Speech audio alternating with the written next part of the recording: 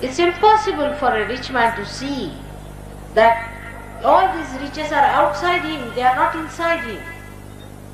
He has to be rich in heart to understand compassion. Compassion doesn't mean that you give alms to others or if you give money to others. It's not that way. On the contrary, you just help beggars by doing that. Compassion is that works. Compassion is that flows. Compassion is that manifests. It is not in compassion where you can make it materialize it. All right, come along, I'll give you 100 rupees. On the contrary, giving somebody 100 rupees is the worst. I have tried this with some Sahajogis who were with me. I tried to give them some money. Sometimes they were very, very poor. They became horrid. Some of them started drinking, some of them took to some other ways, and they became sort of addicted to money. It was impossible.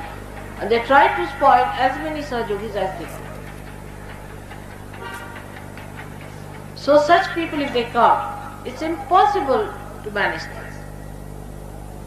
They are not Sahajogis because they are asahaja. They are still sticking on to the idea that they have so much money, that they are so rich, and they can overpower everyone with money. Not me. I am sorry. But only thing I feel sorry for them, that they cannot get to God. There is no honesty of seeking in them. There is no honesty of seeking. The elite people whom I have addressed so many places like this, because some people whom I have cured wanted me to address the elite, so-called. I think they are elated to be what they are. They don't want to be in Sahaja. They are already eliminated, I sometimes feel. Thousands of them I have addressed, I have wasted my time with them. They are good for nothing, absolutely empty. They are very happy because they have few cars or some houses or something like that. I too have all these things. I would say so-called riches I have always seen from my father's side and from my husband's side. But I don't understand what is there to be proud of this emptiness. But human beings are such. An empty vessel makes a big sound. In the same way, an empty rich man makes a very big sound.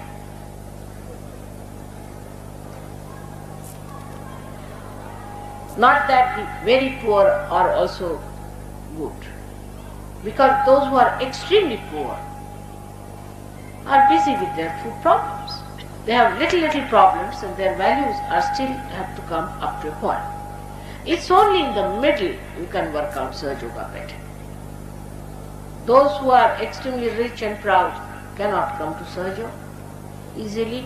Those who are very poor also cannot come to Sahaja. But when this middle part of the river is enriched and starts flowing well, it splits on the sides and then it can engulf. But you cannot start it the other way round. I have tried both ways, and I have told you what happened. Whom I gave money, whom I tried to help through giving money, became wayward, useless, frivolous people, got lost to Sahaja Yoga, and those whom I thought were moneyed and satisfied people had another role to play, is to possess me all the time, to use me all the time whenever they wanted, for whatever purpose they wanted to use me. And they must know, you cannot possess me. You cannot possess me. But this kind of an ignorance still in their minds is that they can possess God, they can possess everything. For such people, there are no reasons to come to Sahaja Yoga, to be very frank.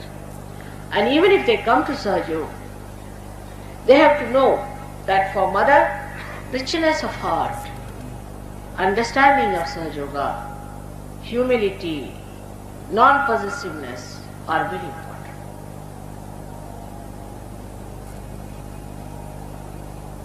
In this So, ascent of yours, money is not important at all. Even if you are poor or rich, you get your realization.